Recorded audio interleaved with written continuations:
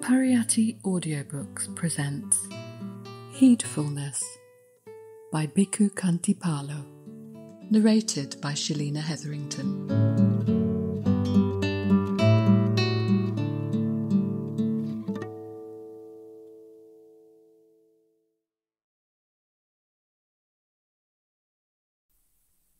Heedfulness. Who are not heedless, they dig up the root of suffering.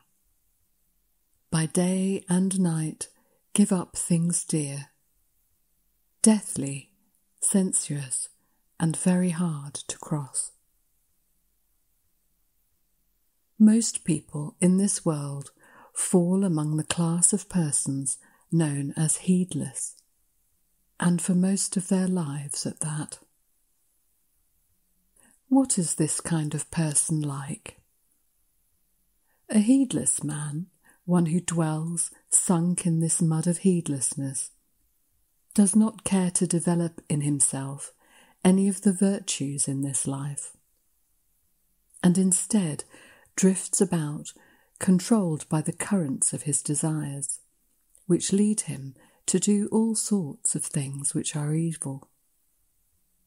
He does not care to develop wisdom, which in the beginning means the ability to distinguish what is skillful, profiting oneself and others, from what is evil, poisoning oneself and others.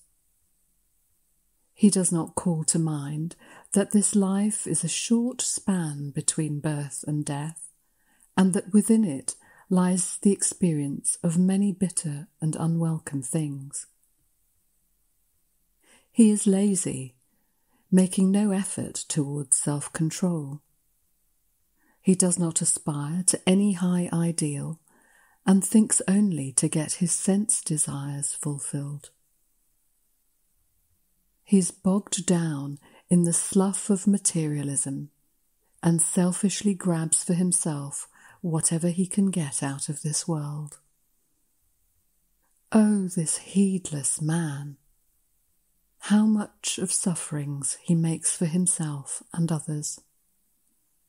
He is, in other words, a man who does not know where his own good or the good of others lies. He helps forward strife and dissension, and because he is firmly attached to possessions, relations, people, and places, he can never find the happiness for which so vainly he looks. This heedless man is not some strange and abstract character, but veritably in myself and in yourselves, whenever we do not guard ourselves and make no efforts in the Dhamma training. And we are the people who, in proportion to our heedlessness, suffer the thorny fruits of evil which ripen for us, and of which, though bitter, we must partake. Therefore, this heedless man is the very opposite of the true Buddhist, who is well described by the adjective heedful. The quality of heedfulness has been praised many times by the exalted Buddha, just as the opposite, heedlessness, has been condemned. In this Dhamma, there is much to be practiced, and there is practice suitable for every posture of the body and every minute of the day. There is practice to be done concerning the stream of thoughts racing in the mind. There is more practice connected with the thousands of words spoken every day. And there is Dhamma practice for the body, whatever it is doing. Now none of this can be accomplished without heedfulness, without making effort, without employing mindful awareness, or without wisdom. Heedfulness implies the conscious cultivation of these three aspects of Dhamma: effort, mindfulness, and wisdom. These three mark the true Buddhist, one who is really trying to practice what the Exalted One has taught. So then, by way of contrast with that heedless fellow who is our untrained and unrestrained selves, let us take a look at the heedful Dhamma practicer, whom we may occasionally resemble. A heedful man does take care to develop in himself all the virtues according to his ability and his need, and he does not drift about from desire to desire, but lays some restraint upon his mind, speech, and body with regard to this. As he does so, he is able to distinguish the wholesome from the evil, and he knows clearly why certain actions are harmful, while others are helpful to Dhamma training.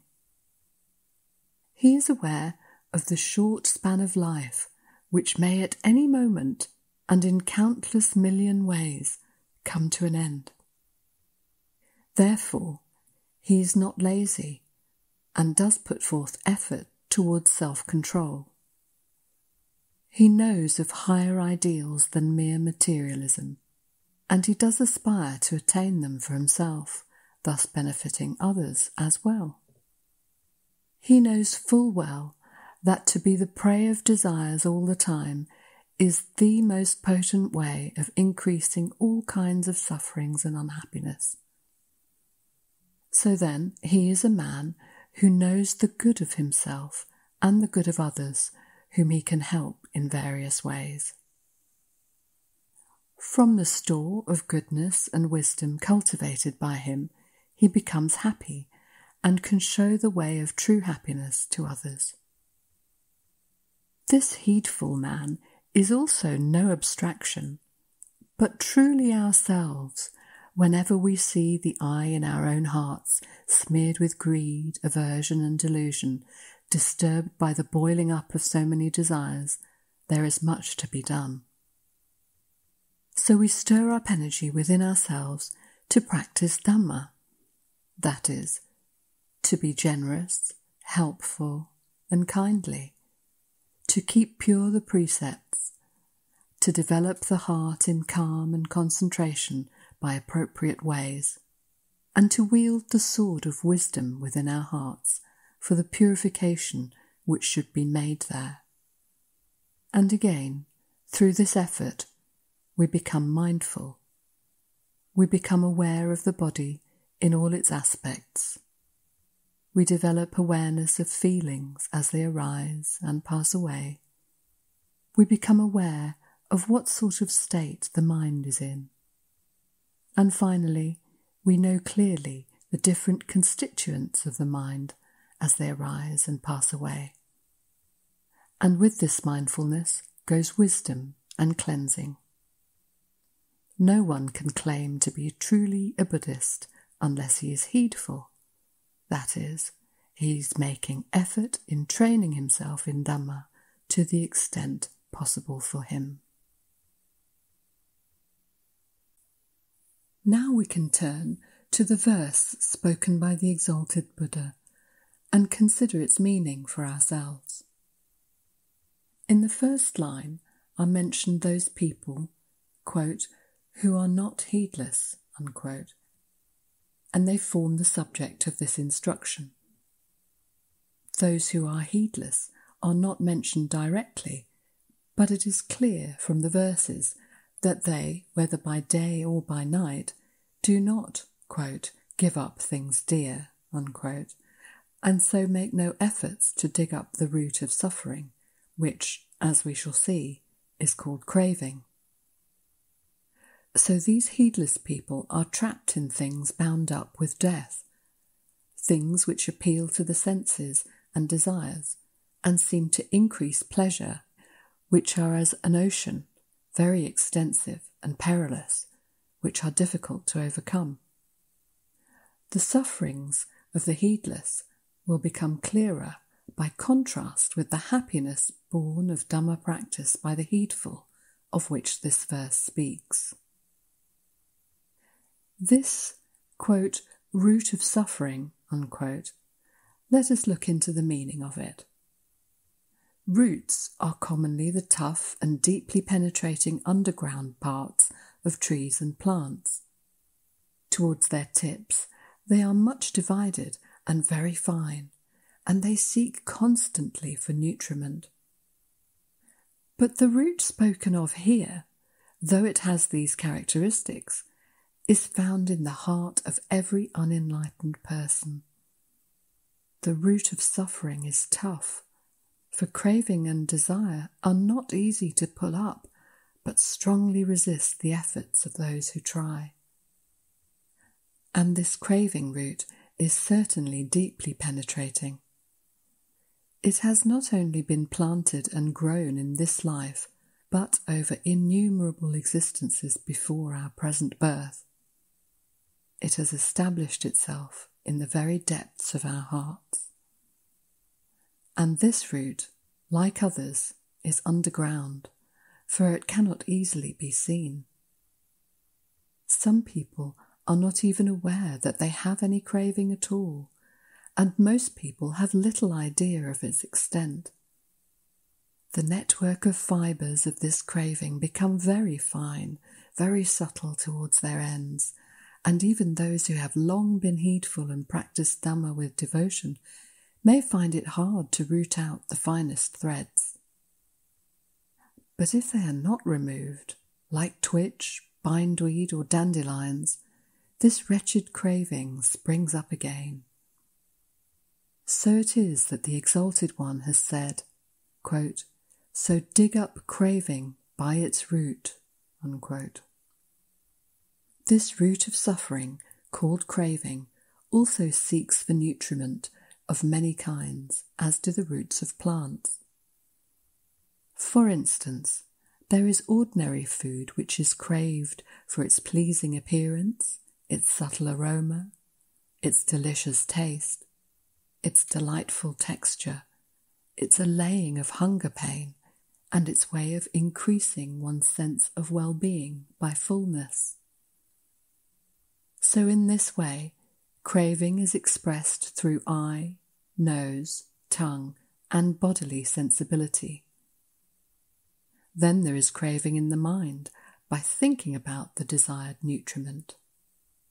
Now, people, quote, who are not heedless, unquote, look upon this craving as a parasite which has a stranglehold but must be destroyed as quickly as possible.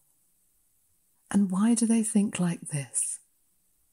From the clear understanding born of their not being heedless, they see that craving is the root of suffering.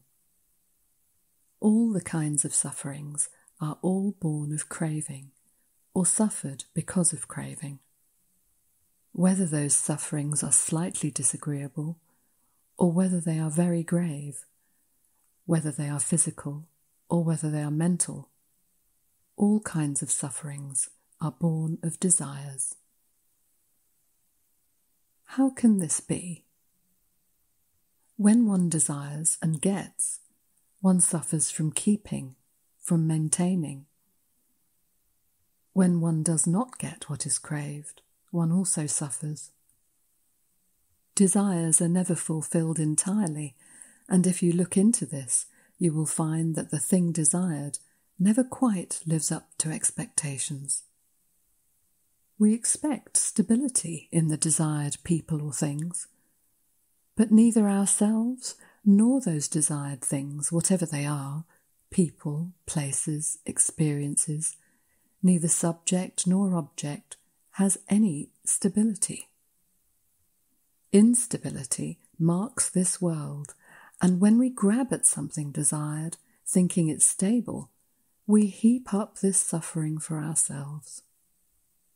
Nor does a heedless man understand that unstable things are unsatisfactory or dukkha.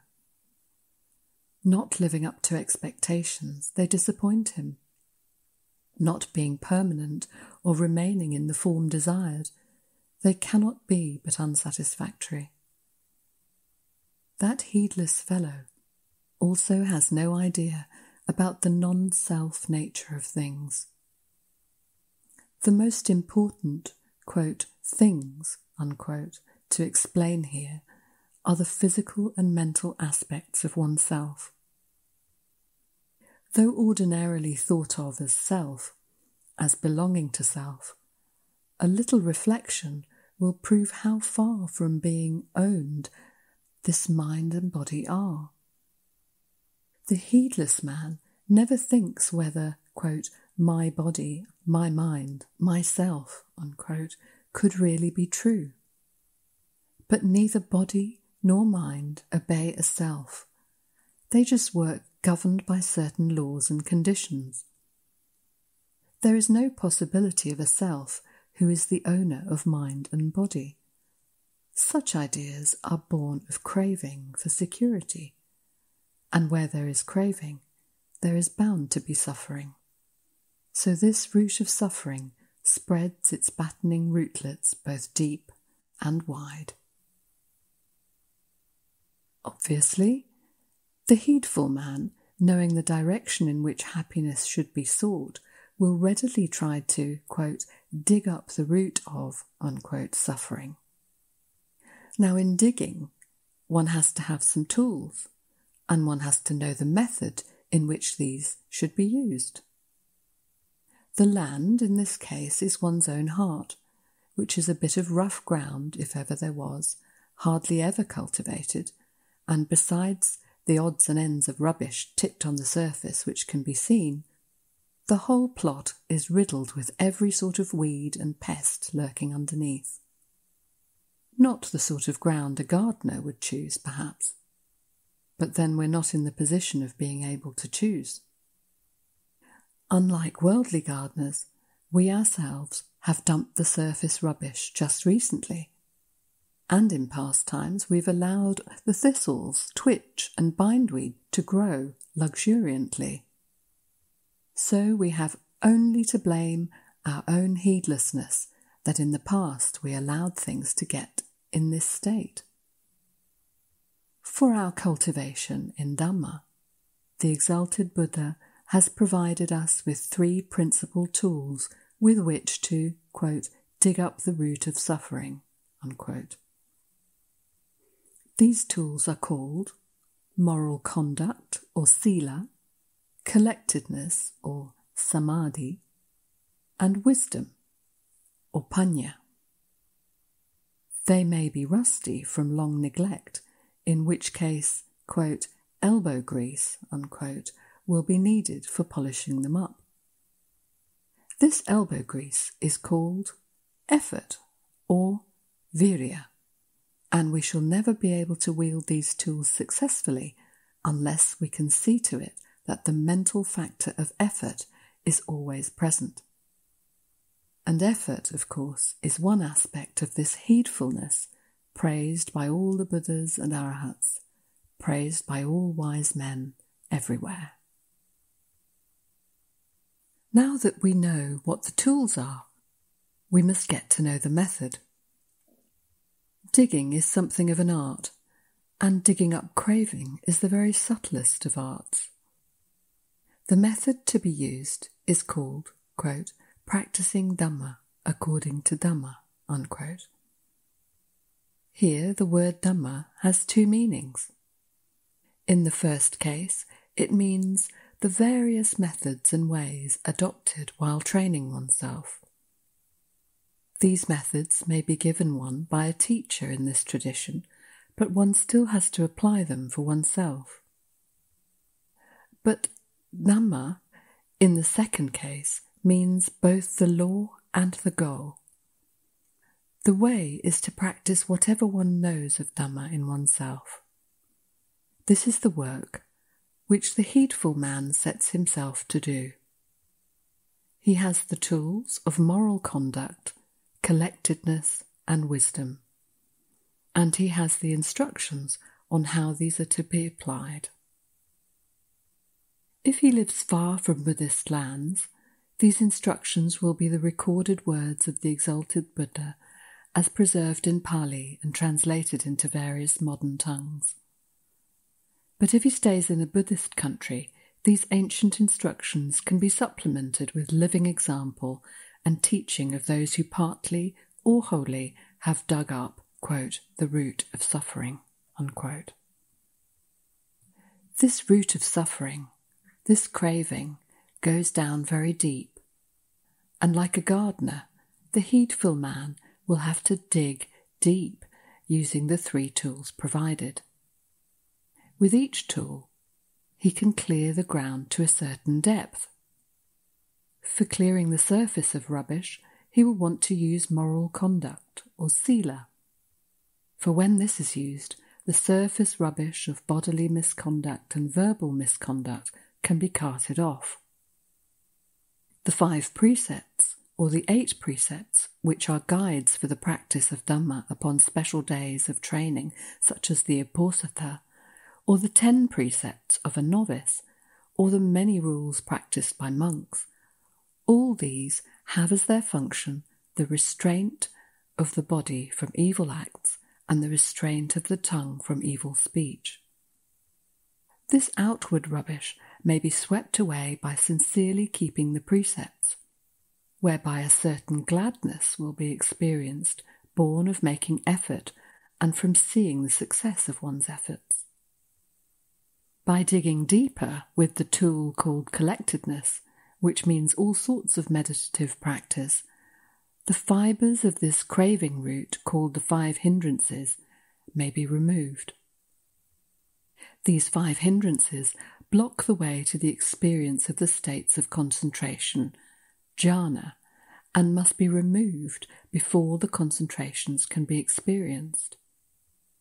These 5 are as follows: sensual desire, ill will, sloth and torpor, distraction and worry, and lastly, skepticism. The heedful man is one who can suppress these at will and enter into the far-ranging concentrations.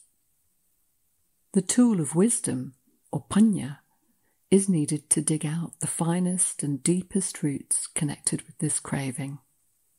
These fine roots, ranging very deeply, are called the pollutions, or asavas. 3 of them are usually listed: the pollution of sensuality, the pollution of becoming, and the pollution of unknowing. Craving here takes these 3 forms, that is, the attachment to even subtle sensuality, the attachment to more and more of life, more and more of and pollution of not knowing the truth about this mind-body, not knowing that they are unstable, unsatisfactory, and do not make up a selfhood. These pollutions are a stench in the heart of all beings who have not experienced enlightenment, and they flow into and infect all the operations of the mind, giving rise to the polluted mind, unable to know correctly and certainly.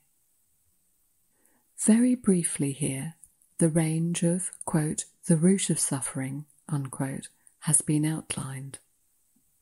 Everyone can make a start with this digging, while if one has made a start already, then what about making greater effort? It is important, though, that this training in Dhamma must be undertaken in the right way, in the way according with Dhamma. And this means not according to what one thinks and wishes to do for oneself. As this idea of, quote, self, unquote, is born of unknowing and craving, it will be no good training in Dhamma according to one's own ideas. The whole training must be undertaken in the spirit of Dhamma, which leads away from craving. Indeed, in the 3rd line of the verse above, we see this clearly. Quote, by day and night give up things dear, unquote.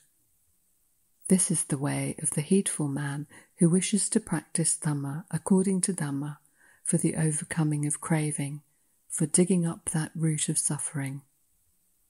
This is called renunciation, the very opposite direction to the craving driving most people in this world.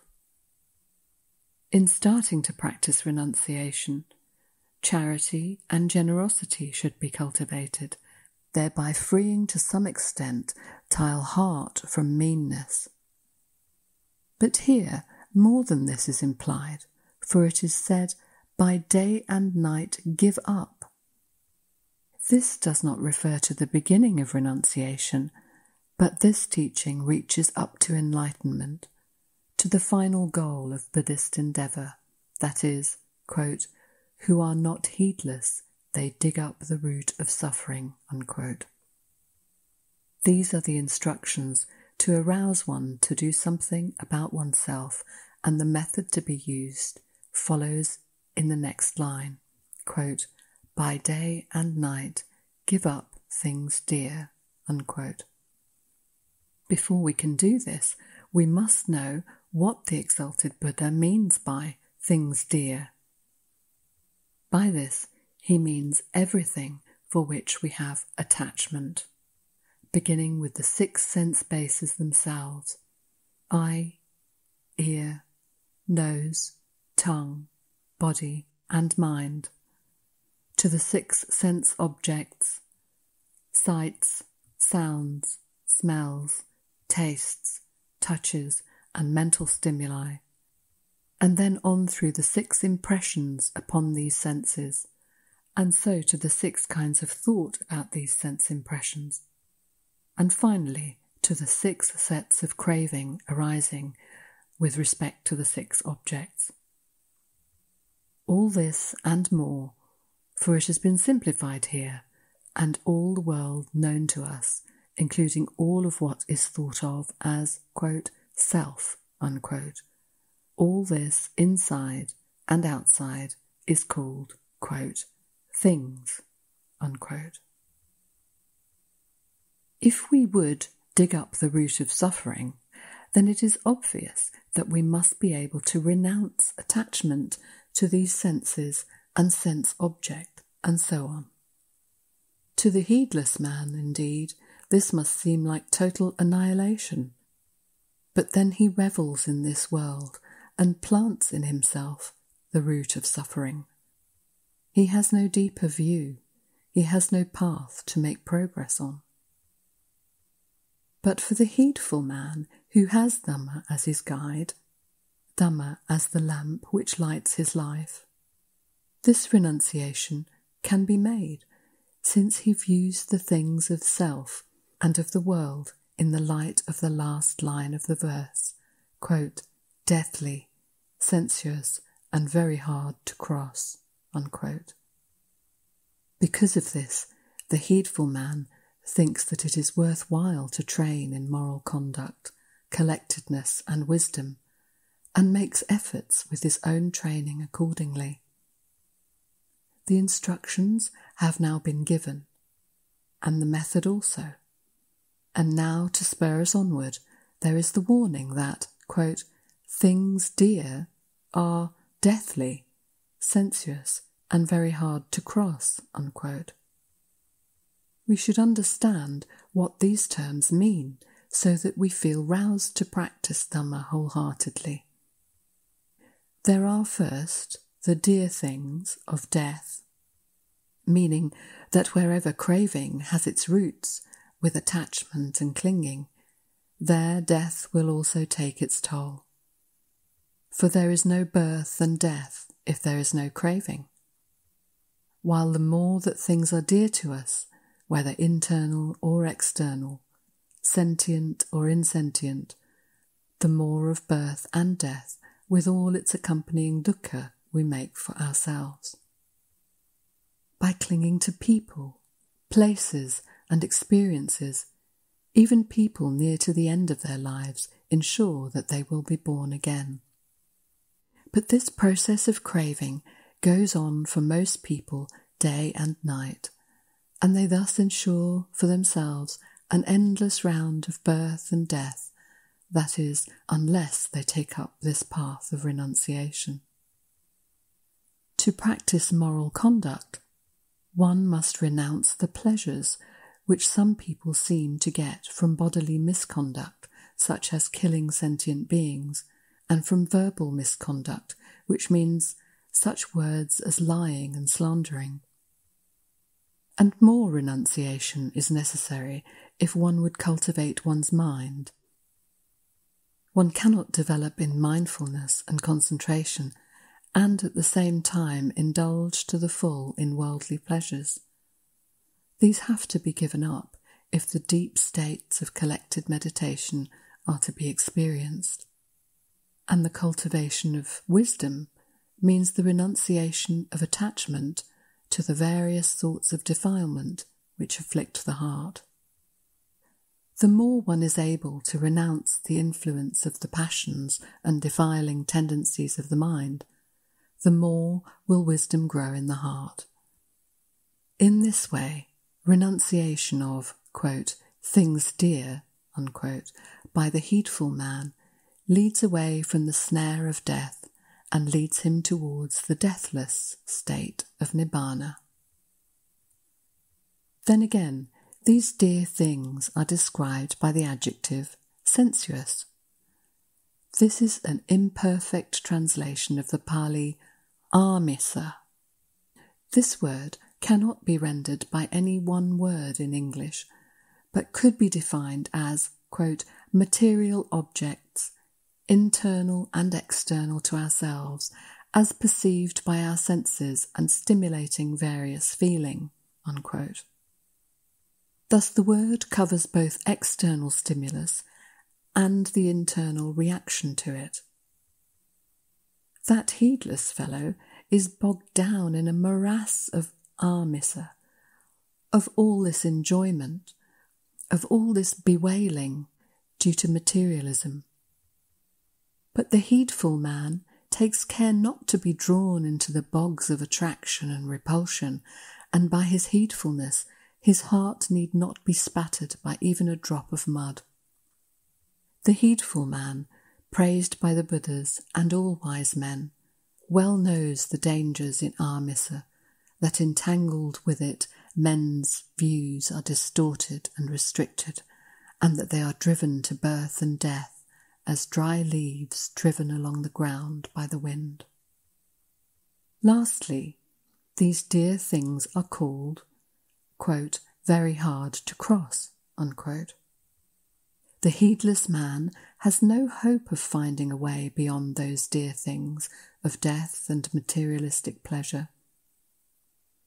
Even if he wished to find some way beyond his restricted and petty existence bounded by these things, there would be no way for him to go until he abandoned heedlessness, and practicing became vigorous, mindful, and of increasing wisdom. But those who are heedful and practice whatever they can of Dhamma, they're crossing over the ocean of this involvement with things and pleasures. They're crossing over the ocean of birth and death, becomes quite easy. As they cultivate renunciation, so heedfulness grows in them with its three aspects of effort, mindfulness, and wisdom, and they come through this to the other shore, which is called the secure, or Nibbana. Heedfulness is the way to deathlessness, for Nibbana is the experience of no death, no birth, and no dukkha. It is as the exalted Buddha has said in another verse, quote, those heedful ones, they do not die, the heedless are like unto the dead, unquote. Now, concerning ourselves, in this matter we are free to choose whichever class we like. No one can compel us to be heedful or to be heedless. The Exalted One has certainly never ordered people to be heedful, rather than the opposite. His own life is the best example of this heedfulness. Let us look at it. After he left the comforts and security of his palace and took up the ascetic life, he was an unrivalled example of heedfulness. No one has ever made such great efforts as he made in the 6 years during which he practiced extreme austerity. And when he turned away from this course and attained perfect enlightenment, he became known as the Buddha. Effort, mindfulness, and wisdom were among the qualities which he had brought to perfection. He had no need to make effort, and so on, for these were revealed as intrinsic characteristics of the enlightened state. To the highest degree, he displayed effort, mindfulness, and wisdom for 45 years. And why? Out of compassion for people, that they might learn the path of happy Dhamma practice for themselves, and in time be able to bring help to others. He walked in stages all the length and breadth of northern India, helping people who wished to be helped with this wonderful Dhamma. His whole life was one displaying effort, teaching all people who wanted to learn, until his body was exhausted at the age of 80. But even upon his deathbed, he has taught those who want to know how to practice the Dhamma way, and so find in themselves the Dhamma truth. What words are so stirring as those last phrases uttered by him as he lay beneath the sweetly scented sala trees? Quote, "Listen well, O bhikkhus, I exhort you. Subject to decay are all compounded things. With heedfulness, strive on." Even when his body was near to death, he did not forget to exhort his followers to practice heedfulness. His last utterance impresses us that all the compounded things of this life, interior and exterior, our minds and bodies themselves, are all running down, deteriorating, bound to scatter and fall apart, to be lost. All things dear and beloved are like this, including ourselves. It is only by making an effort that we can escape from the slime of attachment to all this deterioration. We are deteriorating, our families and friends are deteriorating, our material possessions are deteriorating. Nothing that is put together can hope to be permanent. All must fail. All must fall apart, wither, and die. So we should not bask in a pleasurable lethargy in this life. There is much to be done. All the time, on every occasion, there is heedfulness to cultivate according to the words of the Exalted One. Quote, "By day and night," unquote. Not just sometimes, not just when we remember, not just on Buddhist holy days, not just in temples, not just in front of Buddha images, but by day and by night. Day and night we are slipping towards death, and we never know when it will be or how. Quote, "Tomorrow death may come, who knows?" Unquote, as the Exalted One has said, and it may be only a matter of minutes or seconds away. One who has made great efforts to grow in Dhamma, who has secured for himself the riches of heedfulness, the coin of effort, mindfulness, and wisdom, has nothing to fear whenever death may come. But the heedless man, what indeed will help him who has not helped himself? All the time, now is the time for effort, mindfulness, and wisdom. Only when Dhamma is practiced all the time is there any chance to dig up the root of suffering. All the time we can try to give up things dear, and so cross over death and materialistic pleasure over the ocean of craving so, quote, very hard to cross, unquote. Let us then call to mind frequently this precious instruction of the Awakened One, that it may be the Dhamma to guide our lives.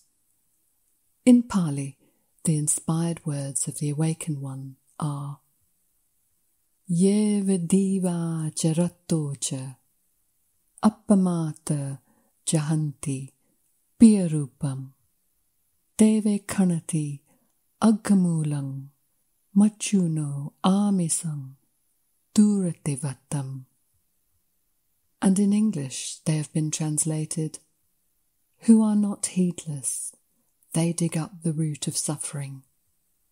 By day and night give up things dear, deathly, sensuous, and very hard to cross. May we, through heedfulness, all cross over to the further shore.